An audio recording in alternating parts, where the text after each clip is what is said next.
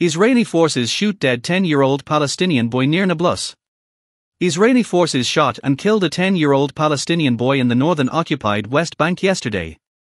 Mohammed Ibrahim Fatbala, 10, was shot in the chest by an Israeli soldier around 6:30 p.m. on the 23rd of November in the Palestinian town of Bujaria, located south of Nablus in the northern occupied West Bank, according to documentation collected by Defense for Children International, Palestine. Mohammed sustained a gunshot wound to the chest during an Israeli military incursion as Israeli forces began to withdraw from Bujaria. He was alert and conscious and transported by car to a nearby health center where it was clear he was seriously injured. An ambulance brought him to Al-Najjar Medical Hospital in Nablus where he died around 8 p.m. Palestinian children continue to bear the brunt of the Israeli military's shoot-to-kill policy, said Aid Abu Ektaish, Accountability Program Director at PSYP. Israeli forces roam the occupied West Bank knowing they can kill any Palestinian with complete impunity, including children like 10-year-old Mohammed. Israeli forces entered Bujaria around 6 p.m. on Thursday searching homes in the western part of the town. Palestinian residents confronted Israeli forces as they withdrew toward the Adla junction, chasing and throwing stones at two military jeeps and a personnel carrier.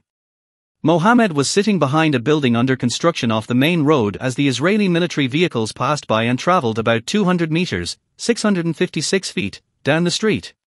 He stood up to walk toward the street thinking the military operation had ended.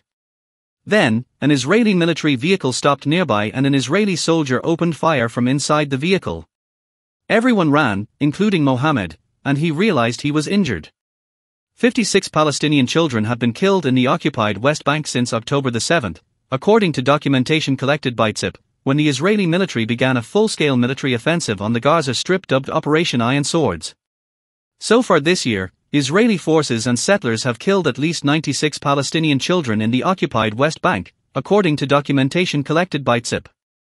Israeli forces and settlers shot and killed 82 Palestinian children with live ammunition. 9 Palestinian children were killed in drone strikes, 4 Palestinian children were killed by missiles fired from AU.S, sourced Apache attack helicopter, and 1 child was killed in an Israeli warplane airstrike.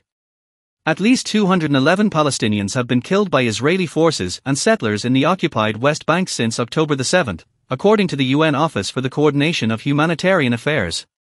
Under international law, intentional lethal force is only justified in circumstances where a direct threat to life or of serious injury is present.